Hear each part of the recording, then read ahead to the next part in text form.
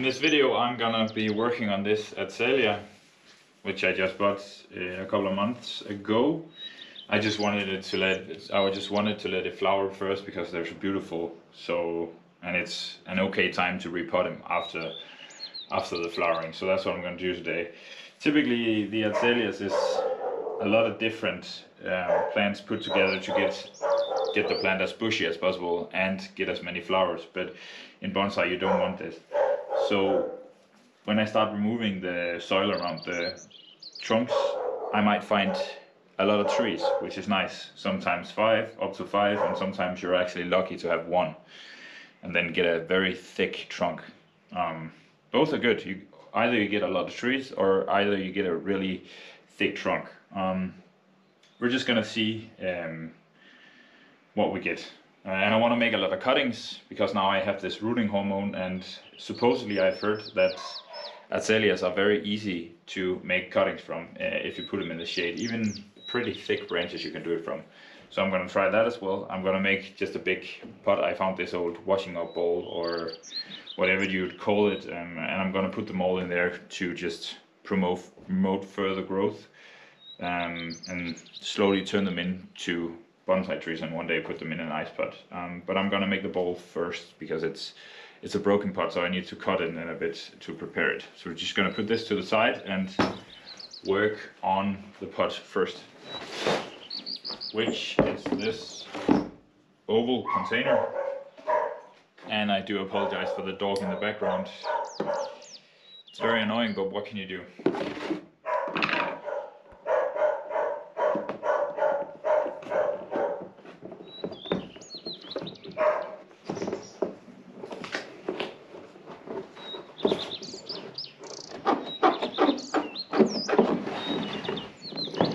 And I really love finding like old plastic containers and pots and using them instead of buying new ones.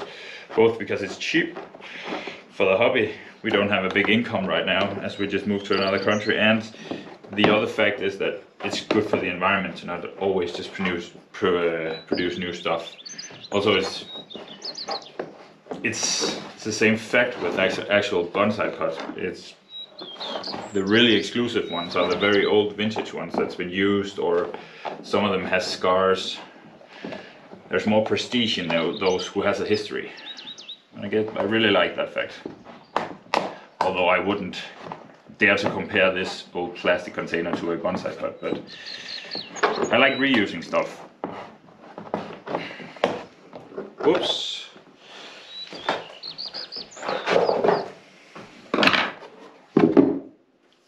I just need my drill and make some holes in it.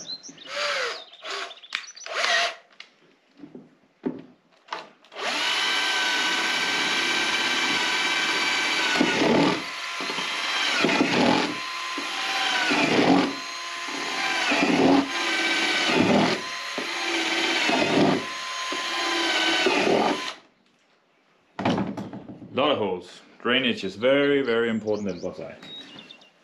Always remember that. Try to collect most of the plastic so we don't get that out in nature.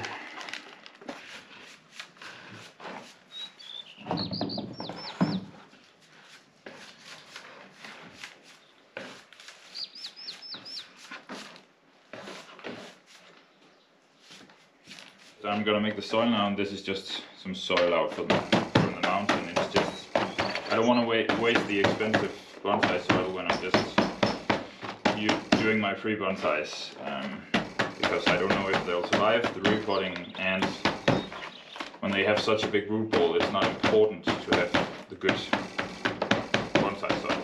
So I'm just going to use this and some sphagnum moss and of course some acid soil, because azaleas and rhododendrons, they really like acid soil. So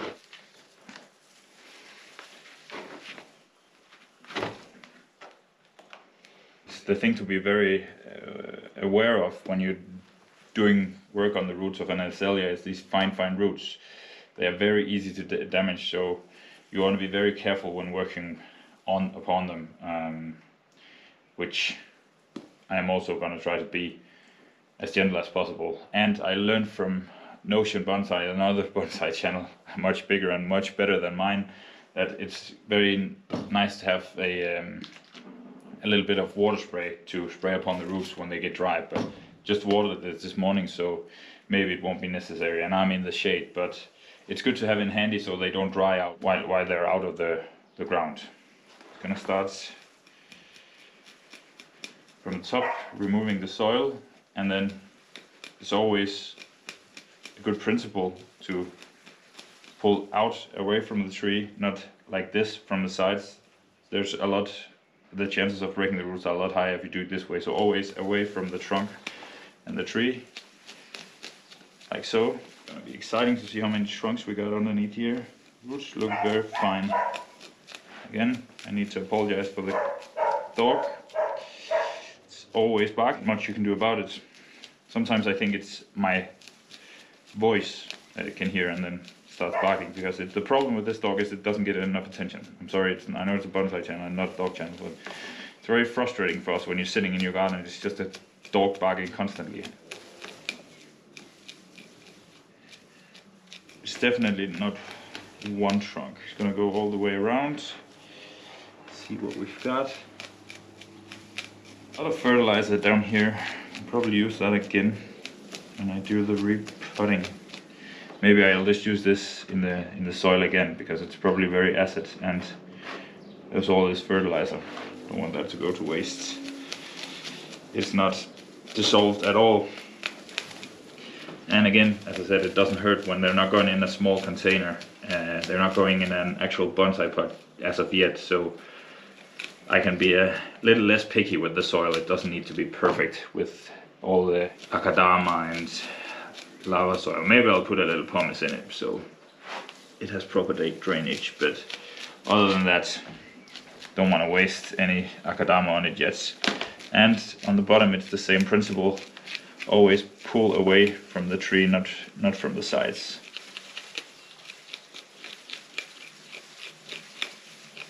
Looks to have very fine roots. I'm very happy with it. Just gonna remove some of the branches so I can see what I'm actually working on here. And that's the good thing about azaleas. They are very heavy to bud back. They do it even though you don't prune them. They bud back all the time. And that's why it's an amazing species to work with, because you don't have, if you make a bad decision or something you don't like with the design, you can always cut it back and start over. And a very, very nice feature in a species. That's why Azalea is such a popular species to turn into a bonsai. And of course also the flowers, I just love them. They're so beautiful.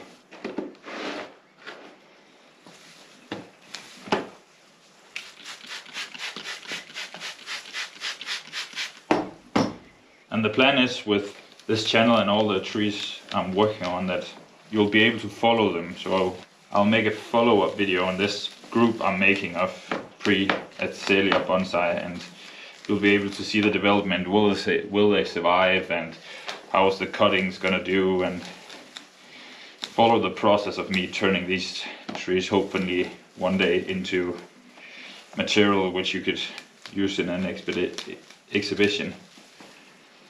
But that's a long way, but that's what I'm striving to do.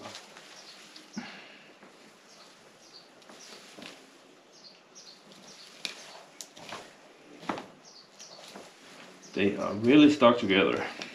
More teasing, I guess. The problem is when you put 3 of them together, the roots, they really grow together. Which is why they are very hard to take apart.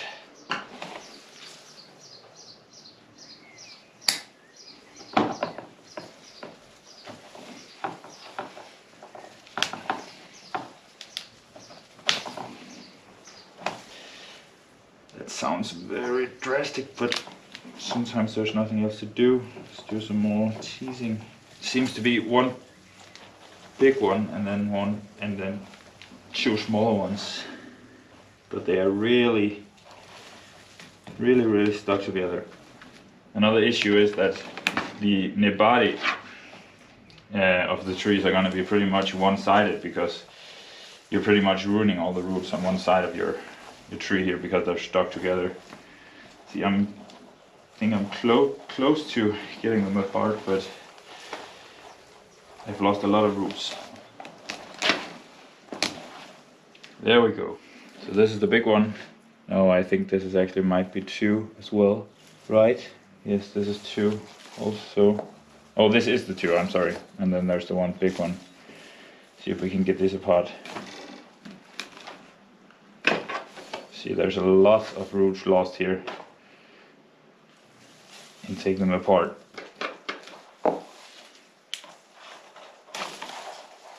This one almost has no root. I actually think I made a mistake here because this was probably just one tree. That is not so good. I think I have to take all of this off because it will need to supply very little foliage because I've been so tough on it. Not much wiggle room here, I think. Very tiny, but if you only have 2 small roots that's been treated very toughly at the moment, I think the best option is to remove as much foliage as you can to promote the chances of survival here. So that's what I'm going to do with this one. But here, there's plenty of roots, and this is where, right here is where the other one broke off. I don't know if it was an actual branch or this was just very intertwined so I couldn't get them together. But here you have plenty of roots, 2 big trunks, so I'll have to choose one or make it a 2-trunk tree. I'll decide on that in a bit. Putting them on the side in this water to just let the roots stay moist and help them not die. See, this root right here is very far up the trunk, and the Yamado and the Nibari is starting down here, so I'm gonna take this one off.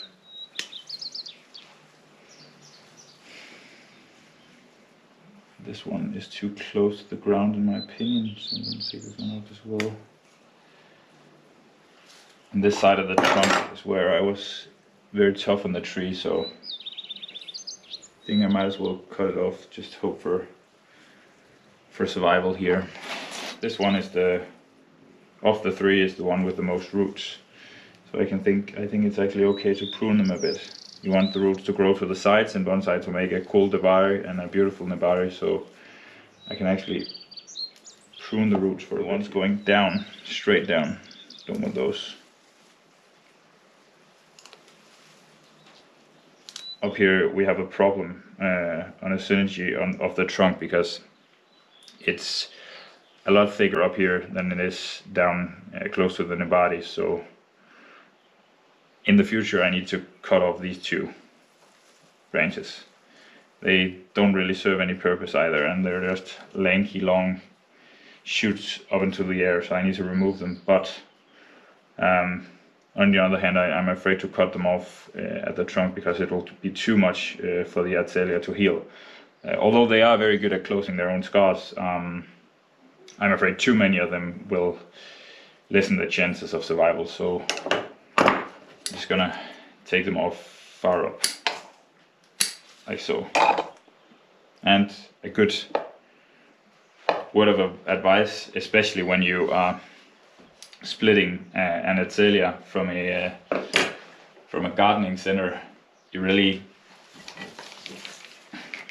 want to leave as little foliage. When you're this tough on the roots, you really want to leave as little foliage on as possible, because then the roots don't have to supply as much energy and food for too much foliage. So I'm gonna prune off a lot to hopefully make the tree survive. And I'm not gonna do any wiring in this video. I really want to wait because I don't want to tease the tree too much.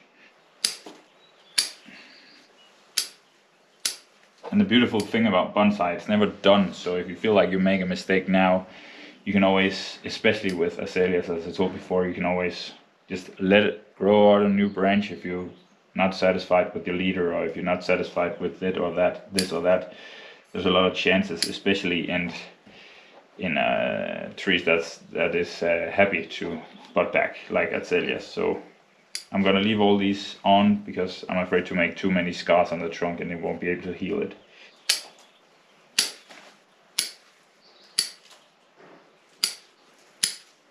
I think this is it for now. And with this one I'm a bit conflicted. Same problem as before, I did a lot of damage when splitting them apart. Don't know if this is going to be a two trunk tree or what it is going to be. I'm just going to use the same principle. And as on the last tree, I roof a lot of foliage, so there's not too much foliage to supply for the roots. That's it. And then I have a lot of thin branches as options to do further work when it's ready, once they've been able to recover from the repotting and the tough pruning.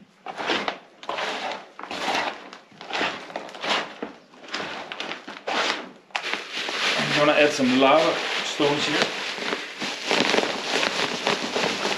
This volcanic soil is to make the drainage better in the soil, so I'm gonna mix this in as well. Azaleas are as acidic as themselves. I've heard that if you put all the leaves and all the dead flowers back in the soil, it's supposedly gonna make it even more acidic, which is what you want with these trees. And here we have the acidic soil, just all-purpose acidic soil for trees and bushes that needs acidic soil. And then a bit of clay, burnt clay here. It's not akadama, it's too big. The grains are too big to be akadama, and it's very tough. It doesn't break down in the ground as akadama does. And I'm always experimenting with different types of soil to find the best one for me, because I like experimenting and finding out what the trees like and expanding my knowledge in this amazing hobby of bonsai. I think this is pretty good. I want to put some sphagnum moss in as well.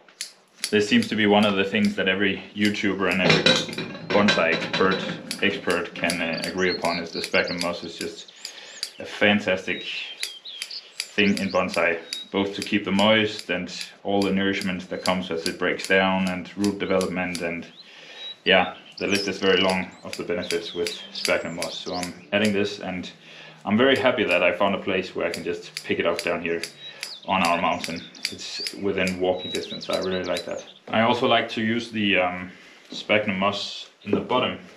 If you don't, for example, if you don't have mesh to put all the holes, the sphagnum moss can also act as a blockage, so the soil won't run out.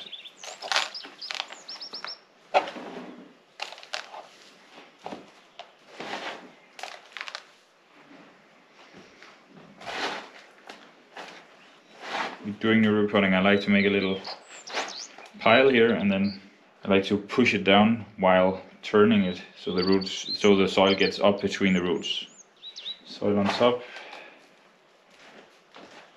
Right now I am stuffing the soil in between the roots so that there's no air pockets and the tree has the best growing conditions. And right now it seems like I'm creating the same problem I had once I was